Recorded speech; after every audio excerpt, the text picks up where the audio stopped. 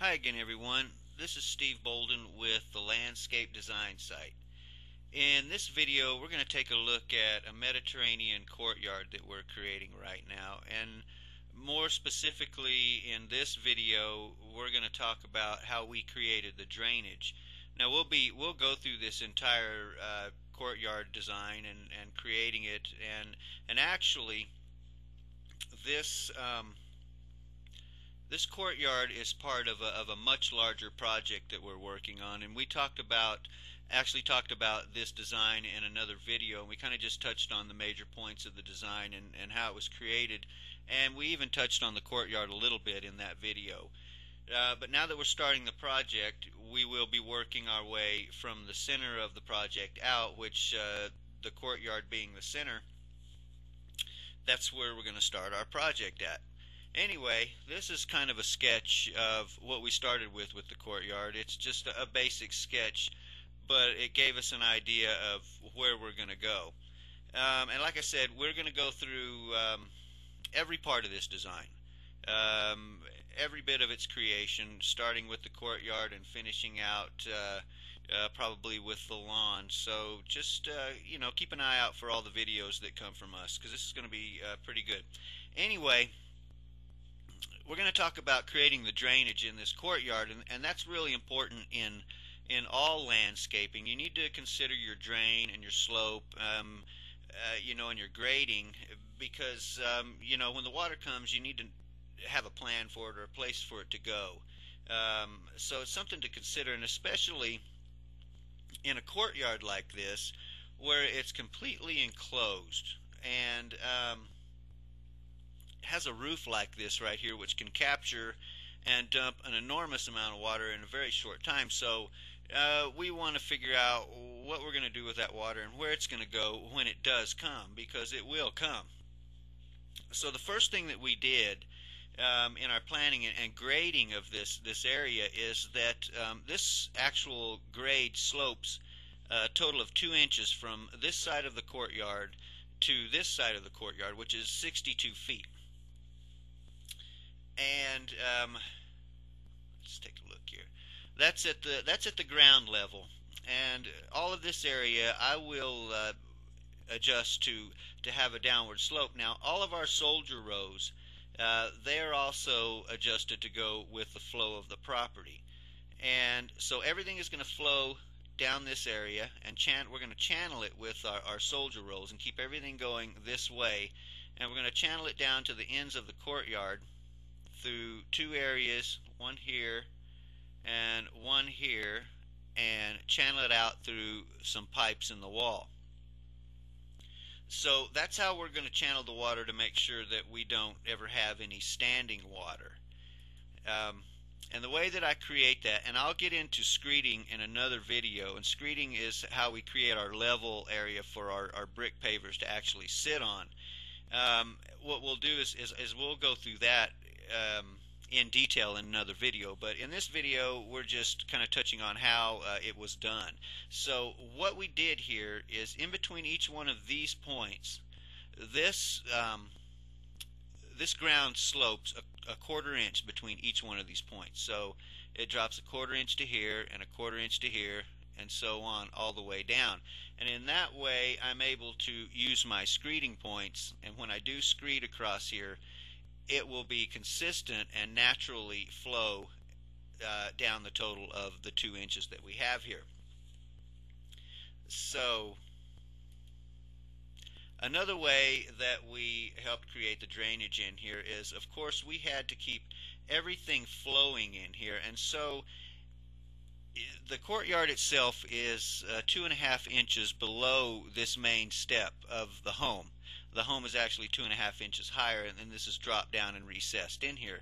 So if we would have just created a step right here, of course we would have had a level area out to here, which would have created a place for standing water. So instead of doing that, in every area where there is it leads away from the home, we just sloped it away.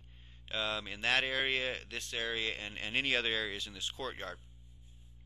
So that helped, and also, like I said before, our soldier rows are raised a quarter to a half inch above the rest of the pavers, and you can kind of see it here, how it's raised up. It's about a quarter inch higher, half an inch higher, and that will help keep the water in the channel as it flows towards the other end.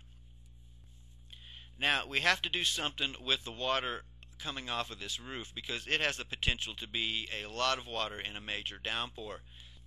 And even the way we have this graded and everything channeled, what we have created down here with the drains through the wall isn't going to be enough to handle that much water if there was a major downpour.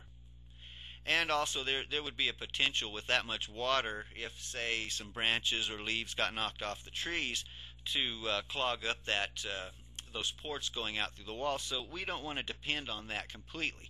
So we're going to create a gutter system on this home, on this courtyard, and to keep it from being intrusive, we're going to actually run the pipe underneath the bricks here. And in my own defense, this is actually something that we had planned on in the beginning, or had considered, and then decided to leave out.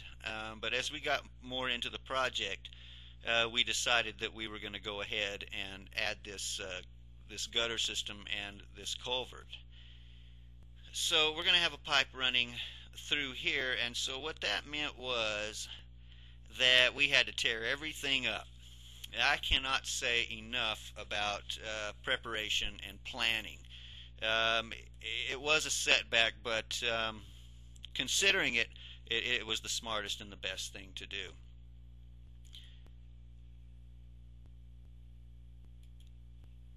And it also meant that we had to poke a hole through the foundation of this footer, which is extremely well built. We had to use a jackhammer to get through the footing of this wall, and I think that was the hardest part of this entire deal. Again, I really wished we would have planned ahead and done this right as we had planned in the first place.